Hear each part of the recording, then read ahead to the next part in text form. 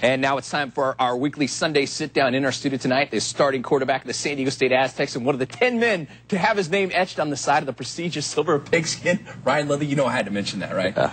And thanks for coming in on your Sunday. I'm sure there's other things to do than being here at KUSI. Let's, first of all, what does a starting quarterback for, a Division I football team do during the summer? We're doing workouts right now, and we're working pretty hard, about 5 days a week out there, and most of the guys are taking summer school classes, so it's kind of it's nothing out of the ordinary. It's kind of the same thing year round. It's a year-round job, and it's exciting though. We have fun, and you still have fun with the summer months, and especially being in San Diego.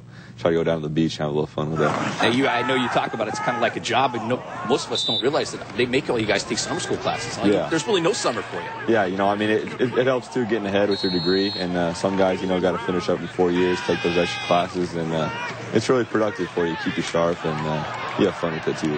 Now, I know you've been doing all the workouts and spring practice, finished about a month ago or whatever. Now you're waiting for fall practice. Is this the hardest time right now? Because I'm sure you just want to get out there and play football, right? Yeah, it's always the best when you got the pads on and everybody's hitting out there and you're doing the real thing. But, it's the necessary thing right now. The guys are working hard, and you got to get ready physically and mentally with the stuff we're doing in the weight room for the fall season. And we just all can't wait for September to roll around and start playing the real games. Now, your freshman year, pretty good numbers. You had 2,600-plus yards passing, 16 touchdowns in 11 games. I mean, obviously that has to give you a lot more confidence going into your sophomore year, your second season starting. Yeah, it is. And I think one of the main things is we got a lot of guys coming back. We got a lot of guys that made some big plays last year, made an impact last year coming back that I think the offense can do really well. And the defense really thrived in spring ball, I think, as far as what they grasped Coach Long's system. And I'm really excited for what's to come this year and the chances and opportunities that we have. Now, we can't talk about this year's team without talking about your new coach, Coach Hoke. He set the bar pretty high. I just remember the guys talking about the first day. A couple guys came late. Yeah. He locked them out of the meeting. I mean, did that simple little act kind of tell everybody, this is what I expect from you? Yeah, first impressions are huge, and it was rough for those guys that showed up late, but he gave us one, too, at the same time with what he did. And, he hasn't let up. He's a strict disciplinarian, but it's something we really need as a team. It's something that we've lacked in the past, and I think everything that he's doing right now with him and Coach Wellman, the whole staff, is really just taking us to that next level that we want to get to. Is he a fiery guy? What kind of coach is he? He definitely is, but at the same time, he's almost like he's a father figure out there, because he'll you do something wrong, just like your dad when you're young, he'll get in you and he'll make you regret it. But at the same time, if you do something right and you do something that's gonna help the team out, help him out, then he's definitely gonna give you a pat on the back and tell you how good of a job you did. Now, it's been a while since the Aztecs had a winning team. 1998, I think the Las Vegas Bowl was the last time they were in a bowl game. So kind of there's been that kind of expectation of not winning over there. And I heard somebody say that basically when you guys are winning, you're just waiting for bad things to happen.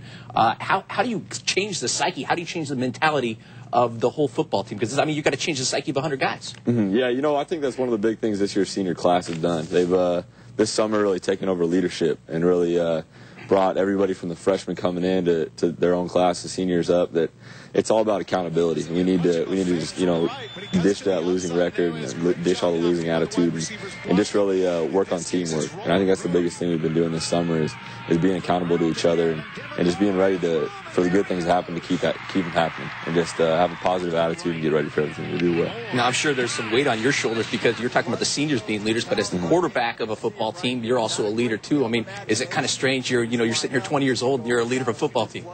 It's something that comes along with the job, like you said. Quarterback's really a centerpiece, I guess you could say, but I like to just, right now being a sophomore, and I really kind of leave it up to these senior guys, and they're doing a great job. And there's things that I jump in and I do, but at the same time, I really enjoy having guys like Kaika and Peter Nelson step up, and Roberto Wallace, DeMarco Sampson. They really can take control of the team and get guys going in the right direction. And at the same time, when we get in the huddle, I'm willing to do the same thing. So it's really great having guys around you that can do that too. Now, basically what all of us San Diego State alums want to know is, what's it going to take so we can actually travel in December and go see a bowl game? What's it going to take you guys this year to get into that bowl game?